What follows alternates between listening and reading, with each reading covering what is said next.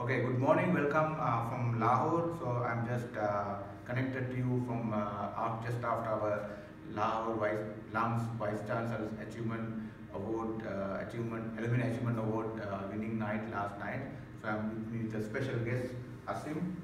Welcome Thank you to very my much, program. Chaminda. So can you introduce yourself to my audience? Sure.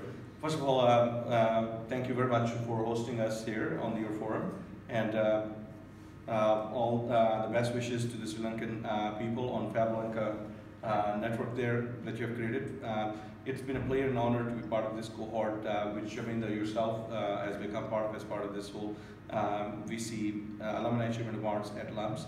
It's great to come over all the way from Canada, just like you came from Sri Lanka, and be part of this international community of people which are like-minded, which believe in the same set of values and cherish all the kind of diversity, respect it at the same time, and have all the integrity and the resilience to carry forward all those goals that they set in their lives. I think that's what the LUMS has trained us for. That's what has brought the change, not only in our personal lives, but also in the society and the communities wherever we go. Right. So quick background on your up to now what you have been doing from Pakistan and for Sure. Been 20 years now and over actually now 22 time flies and counting, but been 21 years of that has been in Canada, and I've been working through the ladder. First off in corporate ladder, I did a MNC gig in Karachi, worked with Hexer Germany, reporting to the country head on a strategic project, then left for Canada, got an immigration, and then along with the family, been living there, and was part of the biggest telecom company called Bell Canada there. Was a director in that capacity, have served many years, and then after that, I started my own venture, and that's where the life really started taking interesting pace and turns. We set up a real estate company to begin with, which was actually my love affair and passion before I left this country, and then taking that passion and all the discipline the LUMS had taught us.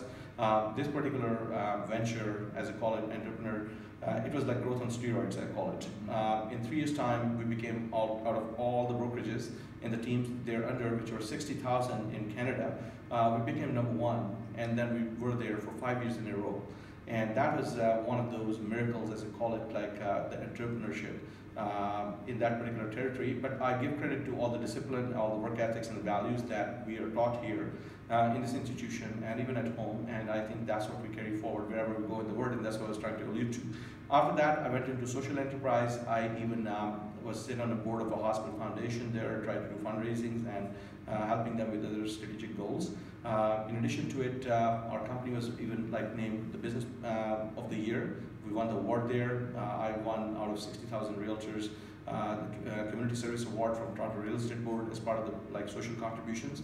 Then I went into a political arena while Justin Trudeau was looking for in 2015 to form a team to get the Liberal government back in that country. I became fortunately part of that thanks to all the support that I got from my community and the people and the friends there and your prayers here.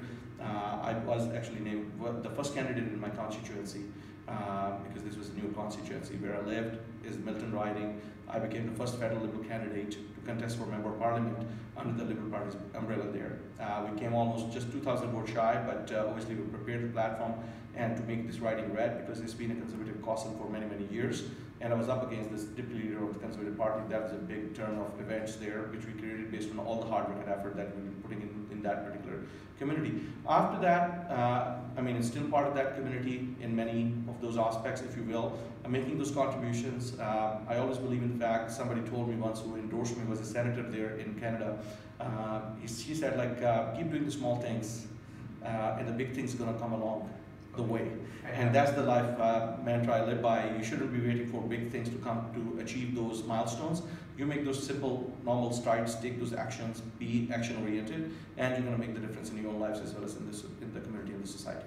Okay, so actually when I'm listening to you, you forget the time, but sure. This is our last question.